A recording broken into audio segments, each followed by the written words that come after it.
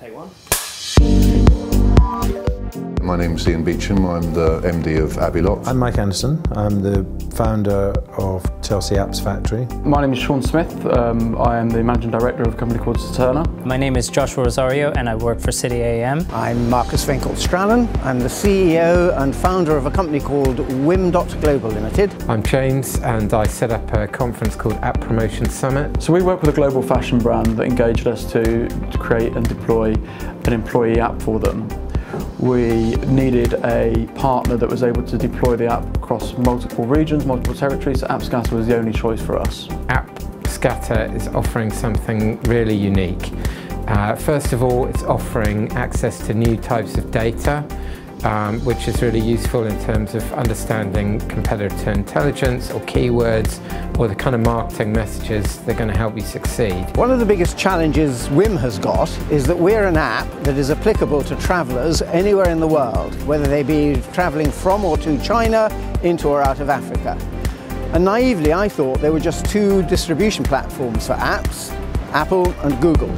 appScatter actually introduced me to the fact there are over 300 different stores around the world and that they could actually get us into 50 or more in the key markets in which we're trying to distribute Wim. Having an appScatter partnership allows our startups to reach a wider audience through putting them on the appScatter portal. It's like all good ideas, right?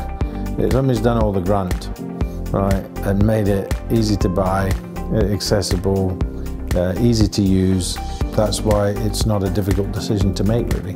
Working with appScatter has been fantastic. I think the fact that they have a dedicated account manager that helps you through the process and somebody you can contact with any questions that you have has been really useful for us here at City AM. People have always seen alternative app stores as an opportunity, but they've never really been able to properly address it. With real money gaming, the cost per acquisition for organisations is historically quite high. Using the appScatter portal, we're able to advise organisations to use the appScatter capability to reach many independent app stores, which lowers their cost per acquisition. I have a customer who now takes 70% of their digital revenue through the mobile channel. Right? That's not a nice to have, that's a business critical tool. Like any app developer, we have the nightmare of going, how do we get this app so that it complies with all the different store parameters? And clearly what appScatter allows us to do is to deliver the app once and to have appScatter make sure that it's properly parameterized across all of the different stores that we want to distribute it through. I think the data that we get back from appScatter is immensely valuable as well, making sure that we can target the right areas as well as stay ahead of our competitors.